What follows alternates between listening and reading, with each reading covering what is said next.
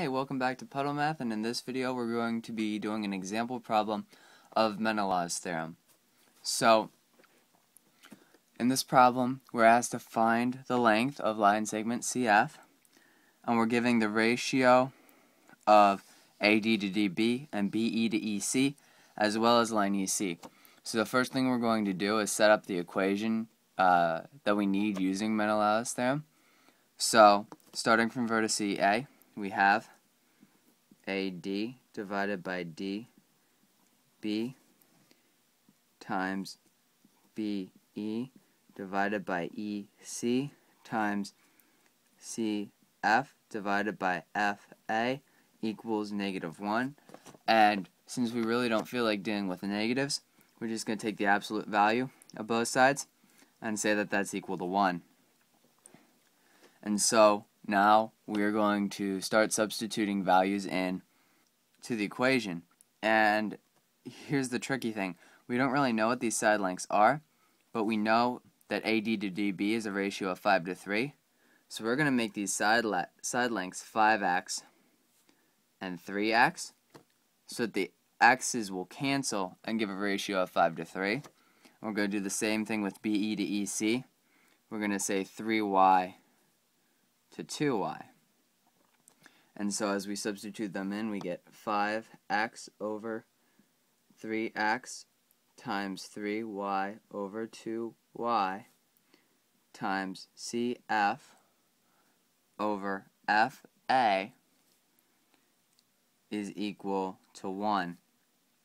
And so that the x's cancel and the 3's cancel and the y's cancel, leaving CF over FA, or at least the absolute value of CF over FA, is equal to 2/5.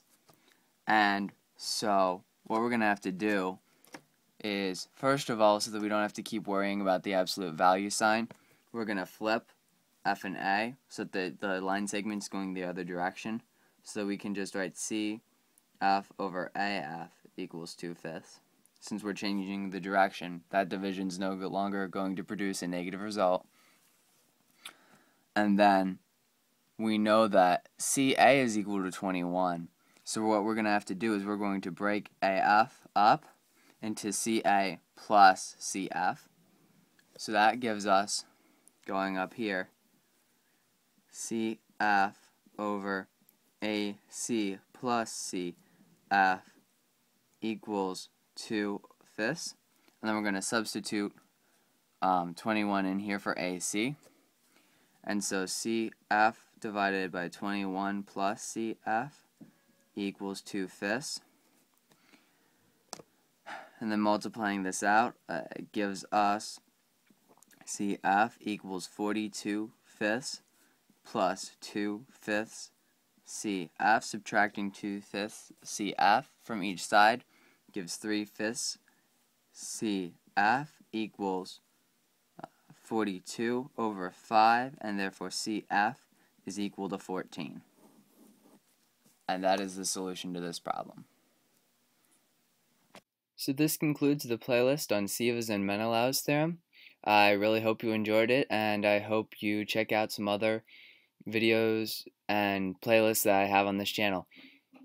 Thank you so much for watching, and I hope that I was able to help you out.